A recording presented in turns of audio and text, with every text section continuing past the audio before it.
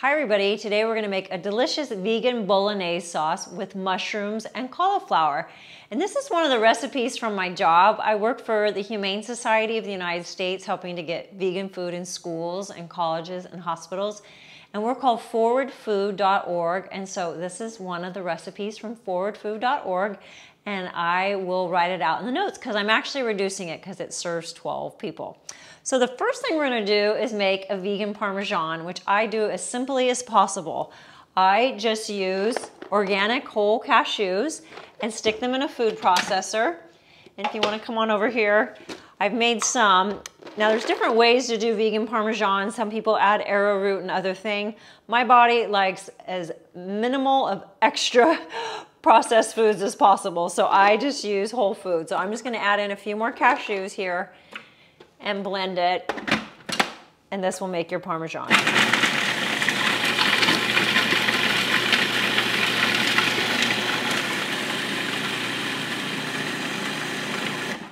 Now I did that first while the food processor is dry because we're going to use it here for a couple more times, and I want to do it while it's dry. Here's a little chunk, but that's okay.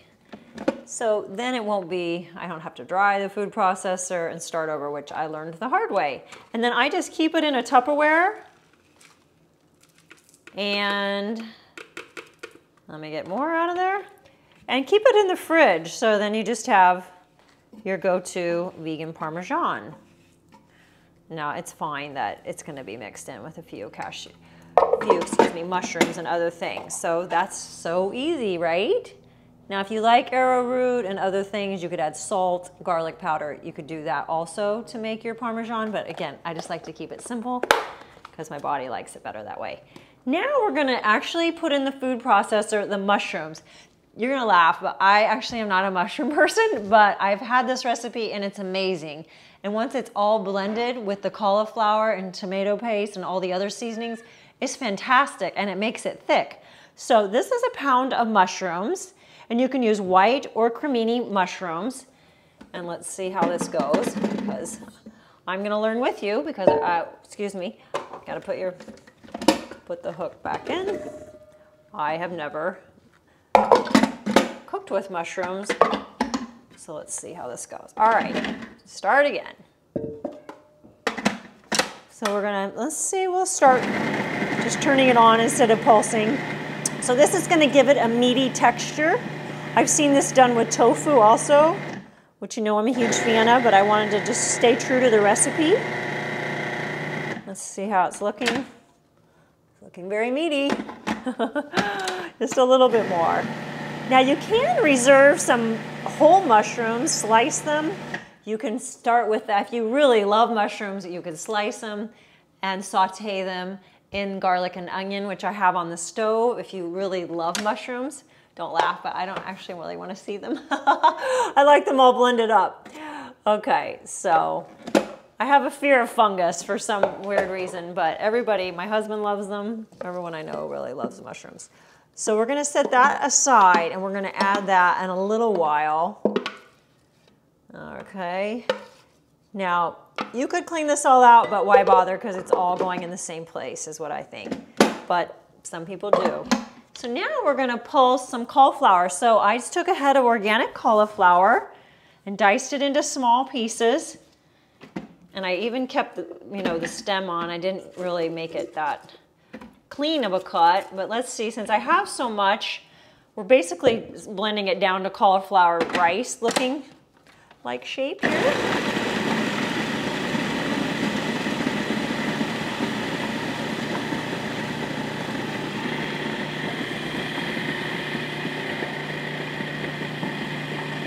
Okay, let me dump some out. And I'm going to save a couple of these chunks. Didn't get it, but we're just going to do this in shifts. I wasn't sure how much it could handle, but that part turned out good. So just do it in shifts. I'm going to dump this into a bowl. Save the blade again.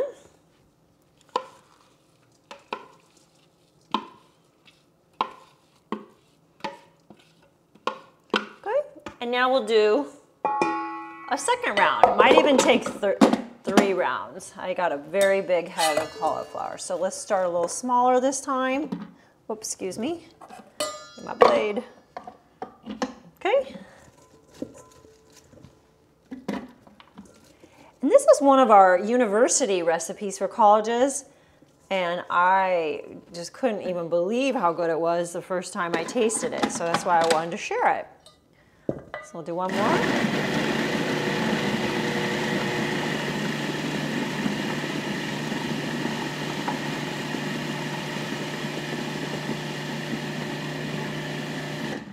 And I talk about this a lot, but don't be afraid of food processor recipes. I used to be, and now I regret it because it's so many things you can do with it. Remove the blade, scoop the bowl.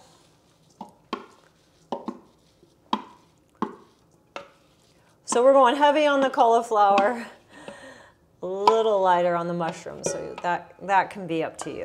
Okay, one more. And we will utilize the full cauliflower.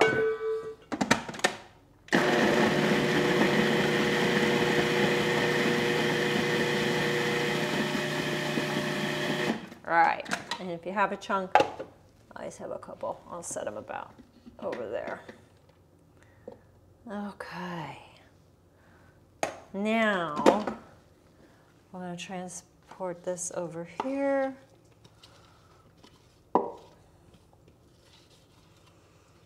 So again, Forward Food, it's a wonderful program. We work with food service staffs and institutions, K through 12, universities and hospitals, to help them get more plant-based options on their menu so people are having healthier choices in large institutions and saving lots of animals, right? So come on over here. I have already sauteed, yes, Oliver, my onion, one small onion that I diced up. And I did 3 cloves, excuse me, I did 6 cloves of garlic. And I just use water. The recipe calls for oil, so that's always up to you, but I just use water. And I've already done that just to save time so you didn't have to sit and watch my onions caramelize, but they are very caramelized. And now we're gonna add some seasoning. So this is Italian seasoning from Simple Truth Organic, Kroger brand. It's actually my first time to use it. And we're gonna do a tablespoon. I'm reducing the recipe, so I'm gonna let you know how it turns out. And then Nutritional yeast, which looks like yellow fish food, chocked full of B12 vitamins. Make sure you don't get brewer's yeast, which is white and for baking. All right, so this is a great way for vegans to get their B12 vitamins, because B12 is actually found in the soil. So animals only have it because they rummage in the soil and, you know, they root around for food, and so they get some of that dirt and get the B12 naturally. Otherwise, since we scrub our fruits and vegetables, we don't get it. So this is a great source of B12. And if you are 100% plant-based vegan, you want to take a B12 supplement daily, daily, daily, daily. Okay, so we're gonna mix these together a little bit. Add a splash more water. So that Italian seasoning smells amazing. And then the Nutritional yeast gives it that little cheesy flavor. And again, feel free to add more or less. Yes, says Oliver. Okay, so now we're gonna add in our cauliflower, which we've got a lot. Cauliflower and tomato paste. You know what, I wanna do the tomato paste first. So I use organic Kirkland tomato paste. And we're gonna use 1 small can here.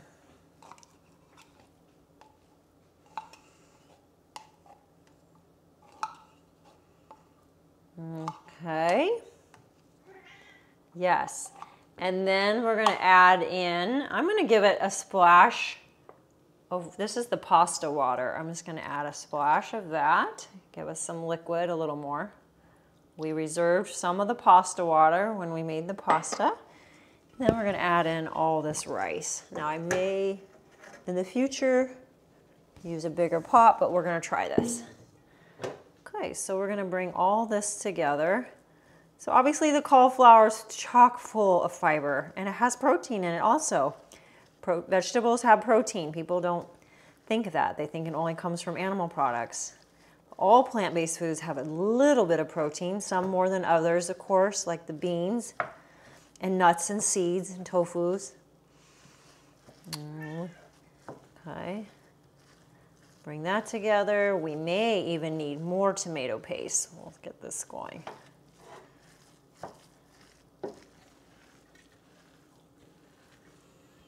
Add a little bit more water. Okay. Bring all these flavors together. And then we're gonna add in 2 cups of vegetable broth. And I love this Trader Joe's organic vegetable broth. It does not have any added oil, and it's got a nice flavor. So let's see, I'll start with 1.5 cups. Okay. We may not need all 2, but that'll help us mix it around. And then we get to add in our blended up mushrooms, so you can see how that's got that meaty texture.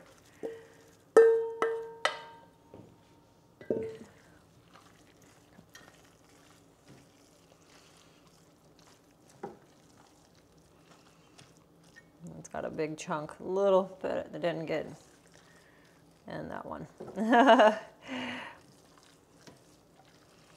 All right, so it's looking very Bolognese. You can keep these, it's up to you. They're a little bit of stock, so I'm gonna pull them out. It didn't get fully blended. All right. So we're gonna let this simmer for about 15 minutes. I may actually add a little bit more tomato paste before I do that. And I'm gonna show you on the stove, we have our organic brown rice penne pasta from Trader Joe's. The recipe calls for rigatoni, which is the fatter noodles, but I couldn't find them in gluten-free. So we've had that sitting here waiting, and we will combine these all together in a little bit. So I'm gonna let this simmer for 15 minutes and then I'll be back. Okay, we're back. So come look at the delicious Bolognese. I did add 1 more can of tomato paste. Because I modified the recipe, it was like 12 servings. So I'll write it all out in the comments for you. And I did add some salt and pepper. So again, that's optional for you to help make it your own.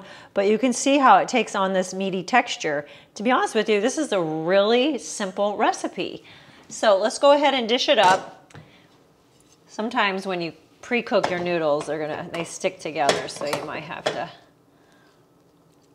You can add a tiny drizzle of oil or not. I don't mind my noodles being stuck together, but everybody's different. All right. Put it on a nice bed. Gluten-free pasta or regular pasta. And here is our cauliflower mushroom bolognese. And you can modify if you like more or less Italian seasoning. I did add a teaspoon of salt. We do eat salt in our house. And so that's up to you again. And then you can sprinkle it with a little of the cashew parmesan. And voila, cauliflower mushroom bolognese. So again, that's from the Humane Society of the United States, our Forward Food program. So we do culinary trainings. We work with chefs, dietitian, and food service staff at K-12 schools, colleges, and hospitals. So if you have an institution in your area that you'd like to do plant-based culinary training with us, please leave a comment below and I will get back to you. So thank you for joining me, and as always, thank you for saving animals with your food choices. Have a great week.